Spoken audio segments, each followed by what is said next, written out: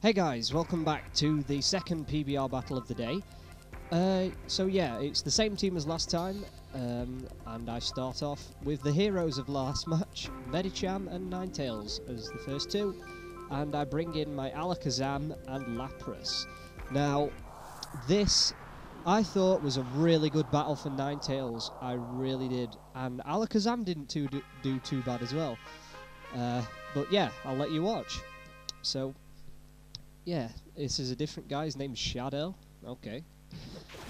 So he starts off with Mewtwo and Lucario, and I start off with Ninetales and Medicham. So I go for the obvious Flamethrower on Lucario.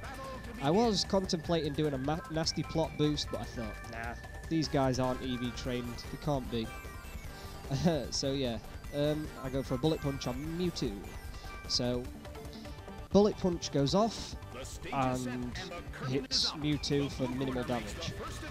Obviously no stab, and Mewtwo has good defense as well. And he goes for Flamethrower, which like brought Medicham down to just below half. And Ninetales went for Flamethrower as well. So yeah, that takes out Lucario easily. Lucarios never can stand fire attacks. They have terrible special defense. Take a bit of Life Orb damage, and he sends out his Infinite, which I thought, oh, this is going to be easy pickings for Medicham, seeing as he has Zen Headbutt. But yeah, sadly that Mewtwo was just a slight bit faster than my jolly Medicham. Now, yeah, that's kind of weird.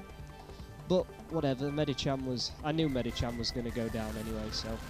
Another Flamethrower takes out Medicham, which was kind of expected, but yeah, Medicham's just like a get in, hit first, hit hard sort of thing. But yeah, Ninetales goes for Flamethrower and does sizable amount of damage to Mewtwo. Now, that is a lot of damage for a Mewtwo and his special defense. Now he goes for Brick Break, and now my Ninetales is timid, so I think that decreases defense, I'm not sure. And he took that Brick Break like it was nothing. But I send out Alakazam, obviously, because he has an Infinite. Now, I was contemplating using Nasty Plot again, but then I realised no, Ninetales would go down if I did that.